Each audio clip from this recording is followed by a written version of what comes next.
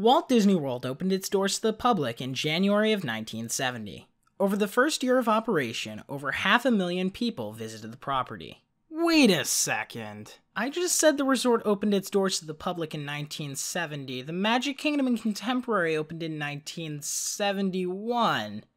Where did the year 1970 come from? This doesn't make any sense. What's going on here?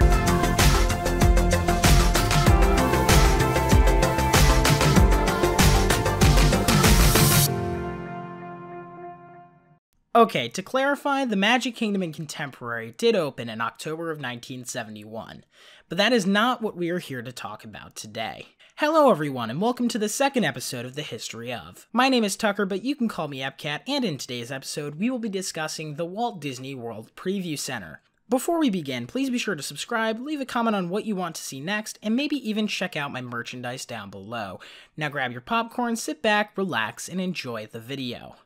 When Walt Disney World began construction in 1967, the general public, of course, was very interested in the vacation kingdom. As a result, the Walt Disney Company tried to come up with ways to entertain the guests and make hype for the Walt Disney World project. This is why, in mid-January of 1970, the Walt Disney Preview Center opened for visitors. The $500,000 Preview Center was used as a location for tourists and media to see concept art and motion pictures about the first 5 years of the resort. The tour even had a massive model of the property.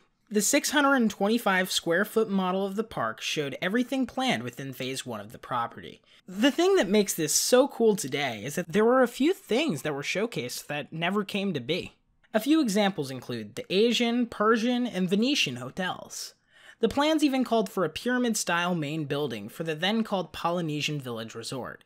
And that is a stark contrast to the great ceremonial house that we got today. During the early days of the center, you would find many topiaries that would eventually be showcased in the park. During the later days, you could even book a room at one of the 2 first hotels at Walt Disney World. They had a store where you could buy merchandise and snacks. All this for a property that wasn't even built yet. When you entered the Preview Center, you were greeted by 14 young hostesses who would walk you around and show you what the resort would look like. These women were chosen by appearance out of a pool of over 400 people. 2 Disneyland hostesses evaluated the applicants.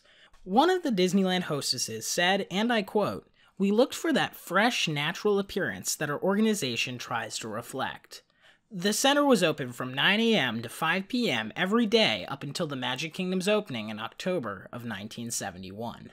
When the Preview Center opened, it hosted 12,000 visitors over the first 3 days of operation. Now this was twice the amount of people Disney was expecting, and it didn't stop there.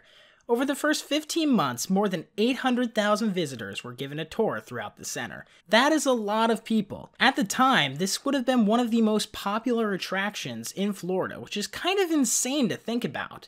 Especially considering that Walt Disney World didn't open till a year later, and it has an average annual attendance now of 52 million people.